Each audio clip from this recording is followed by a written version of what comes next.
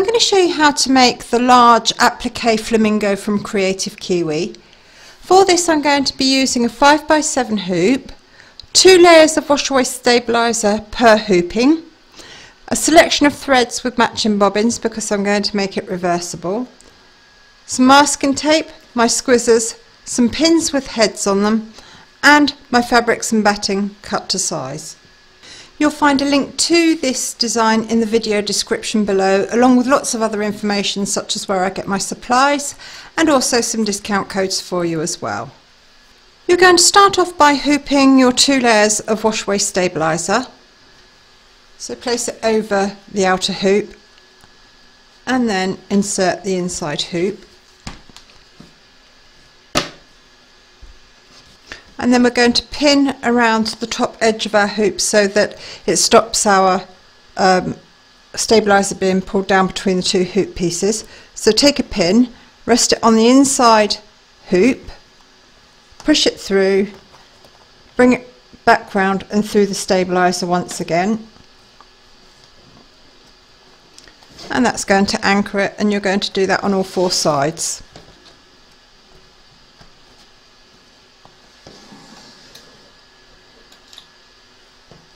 Load file number 1 into your machine along with your matching bobbin and thread for the legs, and then you're going to stitch round number 1, and that's going to give you your placement outline for your batting.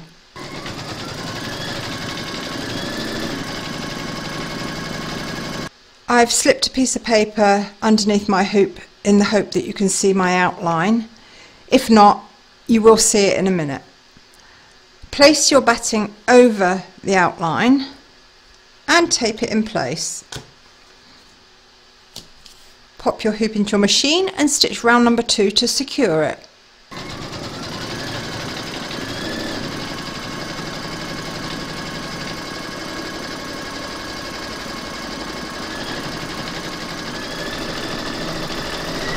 Trim away the excess batting from around the edge and from the inside here.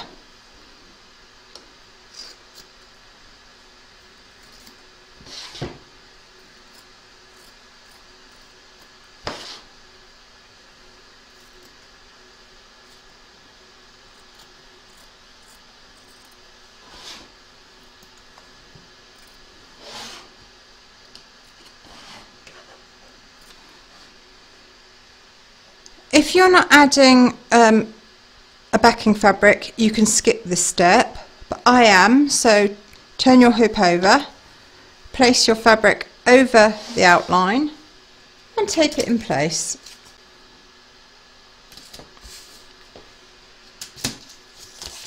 Place your front fabric over the top and tape that in place as well, making sure that you've got a matching bobbin and thread for the border of the legs loaded into your machine. You're now going to stitch round number 3, and that's going to secure the fabric in place.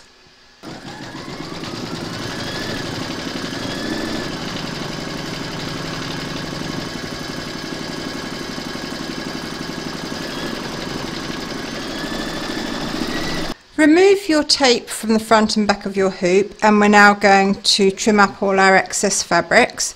So starting on the back, turn your hoop over and trim around the edge of the stitch line, taking care of course not to cut your stitches.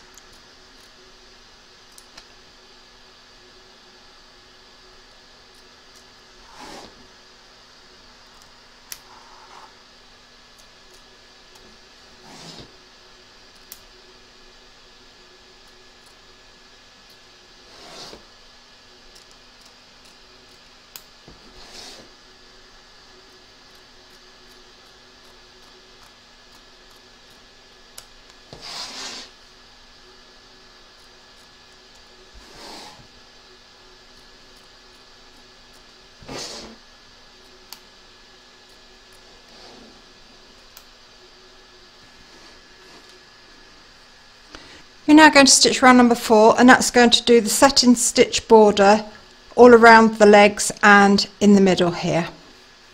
So make sure that you've got a matching bobbin and thread loaded into your machine for that.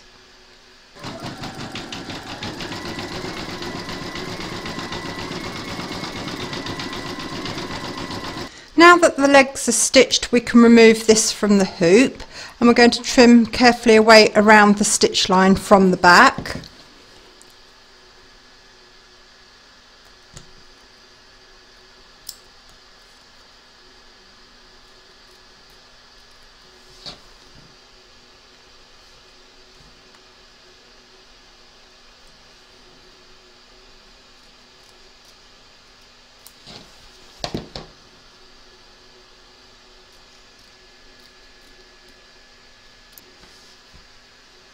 We're now going to trim up along the edge where there is no satin stitching, because that's going to be where our join is on the third hooping.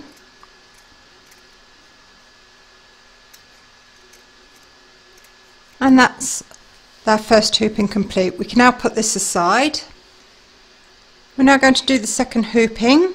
So as before, you're going to hoop and pin your 2 layers of wash away stabilizer in the hoop, load file B into your machine, and then you're going to stitch round number 1, and that's going to give you your placement outline for your batting.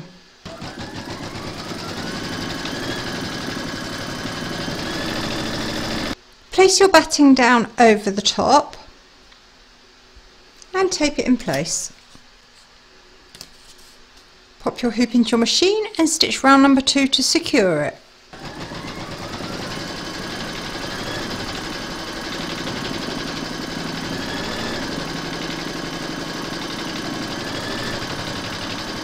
Trim away the excess batting from around the edge of the stitch line.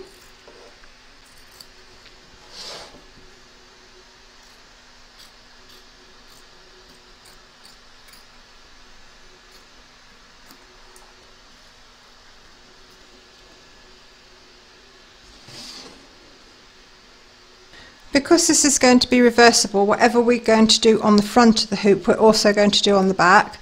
So turn your hoop over, place your backing fabric over the outline and tape it in place.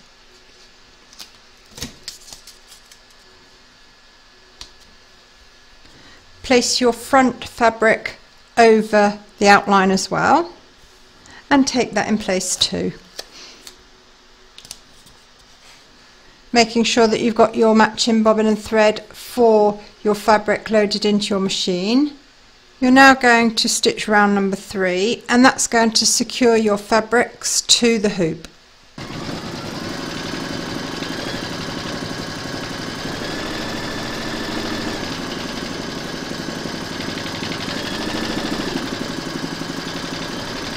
If you're using a light fabric over the top of a darker one and you think it's going to show through, you can trim out this area here and the same on the back. I'm going to show you how to do it anyway, even though it won't make much difference to my fabrics. So take your scissors and just nick the fabric, don't cut the stabilizer itself, and then trim it out.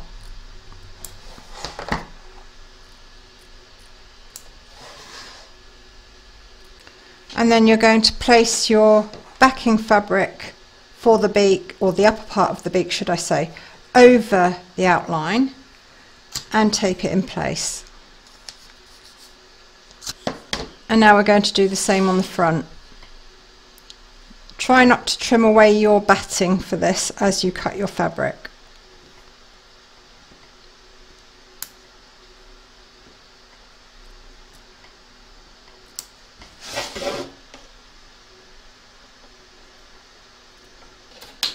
And once more, place your fabric over the area that you've trimmed out and tape it in place. Pop your hoop into your machine and stitch round number 4, and that's going to secure both pieces to the hoop.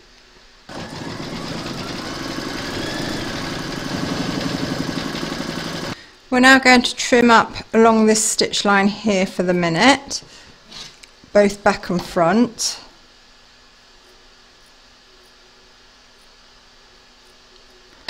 And place our fabric for the bottom part of the beak over that area and tape it in place.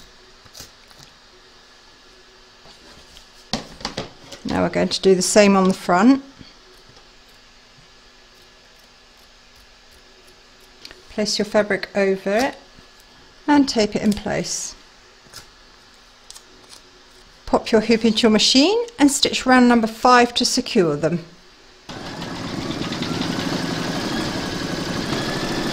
You're now going to trim up all your fabrics, both front and back of the hoop.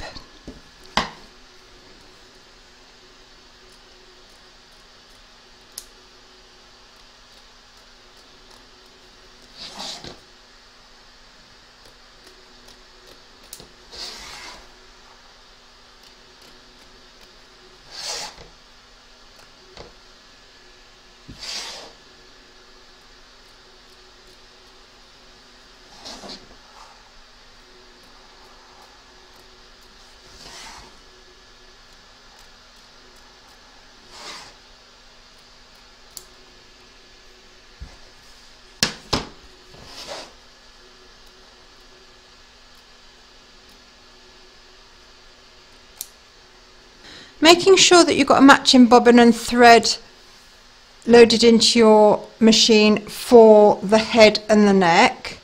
You're now going to stitch round number 6, and that's going to do the zigzagging around the raw edges, and then it's going to satin stitch the pink fabric around the head and neck.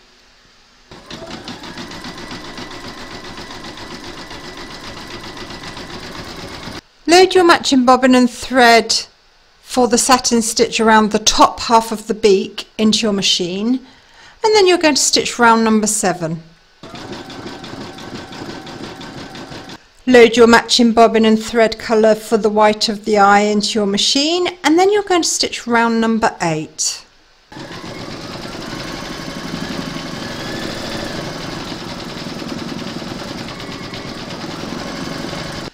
Load your black bobbin and thread into your machine, and then you're going to stitch round number 9, and that's going to give you the black detail in the eye.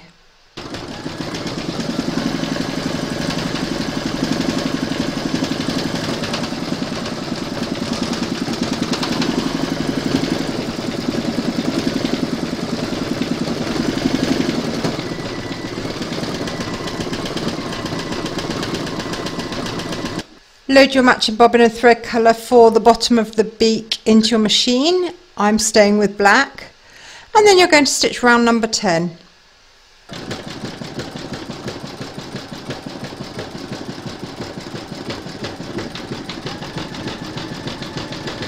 Now that the stitching on the head is finished, we're going to free this from the hoop. So turn your hoop over.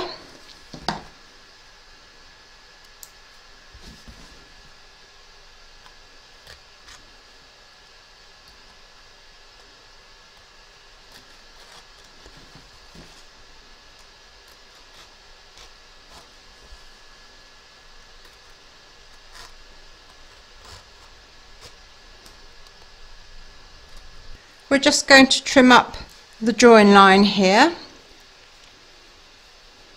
We want to cut close to the stitch line so that it's all nice and neat for joining it to the body.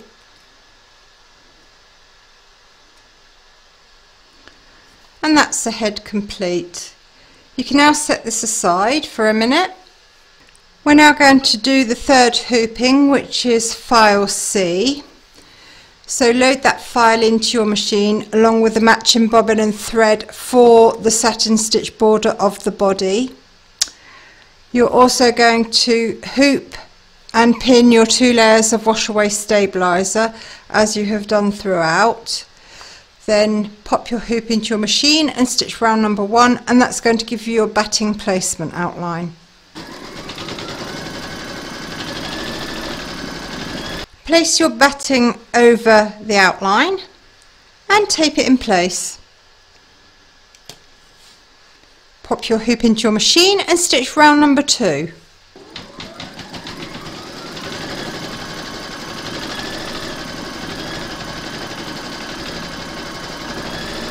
Trim away the excess batting from around the edge of the stitch line.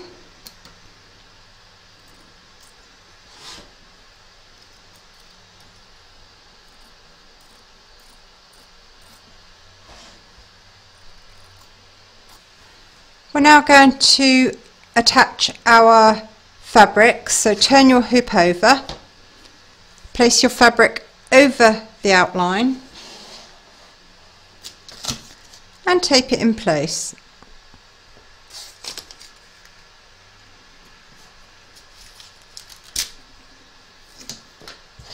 Place your front fabric over the outline and tape that in place too.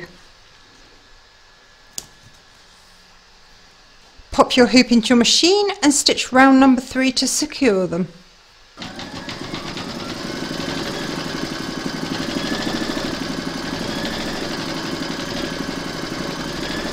Trim up the excess fabric from both front and back of the hoop, so turn your hoop over.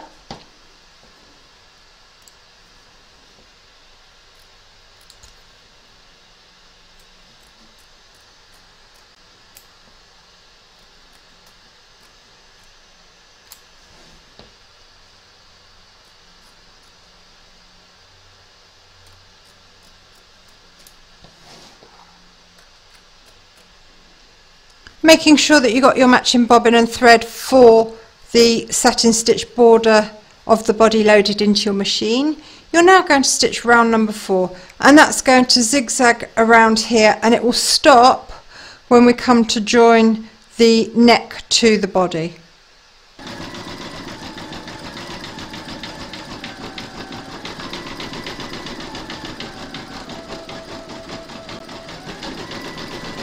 You're now going to add the head.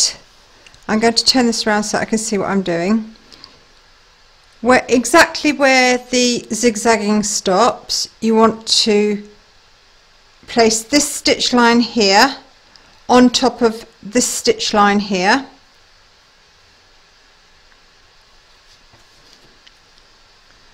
And secure it in place. Now I'm going to use a pin, but right out of the way of the stitch line.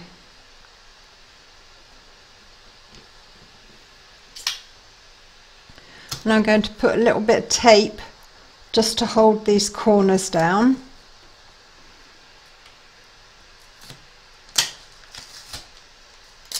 Pop your hoop back into your machine and stitch round number 5, and that's going to zigzag over the top here and join the 2 pieces together.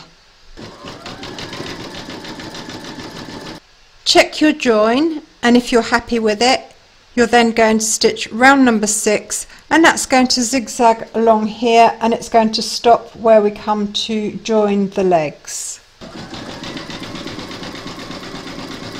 So the legs are now going to go on here. Make sure that you get them facing the right direction, and you're going to put this stitch line here on top of this stitch line here where there's no zigzagging.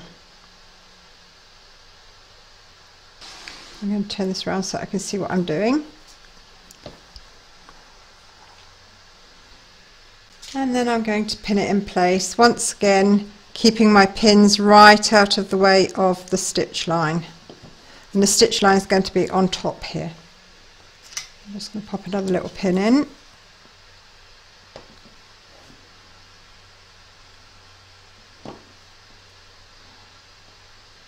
And a little bit of tape to hold the edges down. Pop your hoop into your machine and stitch round number 7, and that's going to zigzag over the top of the legs here to join the legs to the body. So check your join and make sure that you're happy with it. If you are, making sure that you've got your matching bobbin and thread for the satin stitch border loaded into your machine. You're then going to stitch round number 8, and that's going to do the final round of stitching.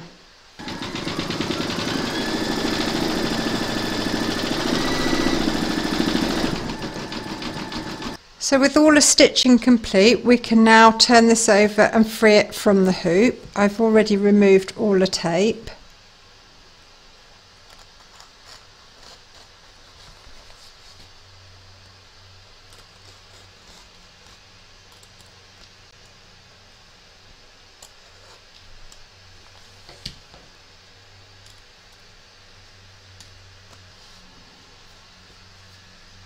All that remains for us to do now is to dissolve the excess stabiliser from around the edge. So we're going to do that with some warm water and a cotton bud. So just take your cotton bud, dip it in the warm water and wipe it around the edge.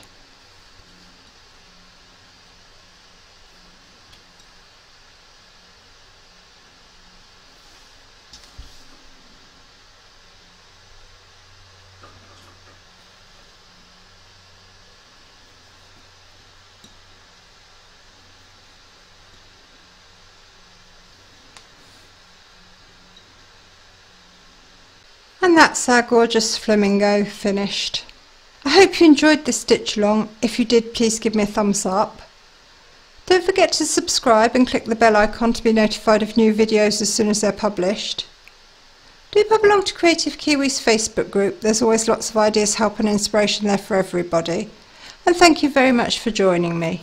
You'll find a link to this design in the video description below, along with lots of other information such as where I get my supplies and some discount codes for you as well.